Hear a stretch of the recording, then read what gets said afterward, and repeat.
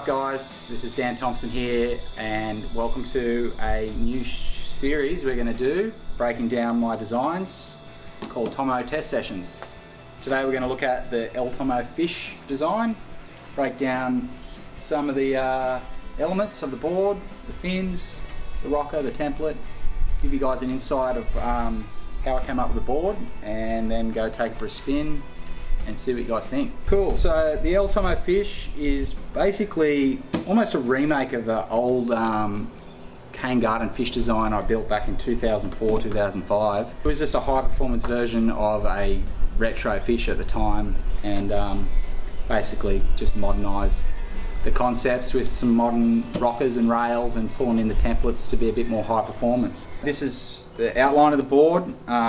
It's based off one of my older, like I said before, my older cane garden model. I really used that old board as a starting point for this one, and use that nice performance-y, I'd say, but still has that element of traditional fish templates with a lot of straightness in the rail. Let's check out the tail design. Now, a lot of you guys might be familiar with these jet fighter style tails that I've been doing for a number of years. As you can see, this is the latest version of that tail. It features a bump wing in the rail outline to give you a little bit more tighter turn and a bit more hook in your turns.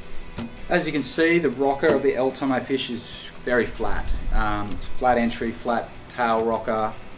It's got just a nice little natural curve throughout that rocker, but overall it's designed to have a lot of planing speed in flat sections and small waves, so you can get the most out of a weak condition kind of surf experience. Righto, let's take a look at the fin setup. In this model we've got the Tomo quad fins by Futures, and I designed this fin in conjunction with this board. Now what these fins do, as you notice, they're kind of a twin tip hatchet fin design. Got quite a narrow base. What it allows the board to do is still pivot really well, go rail to rail very, very easily. They're a very unique feel fin, or an S turning kind of fin rather than a snappy pocket style of surfing. The Tomo Fish is also well and truly designed to work with a regular quad fin setup like this.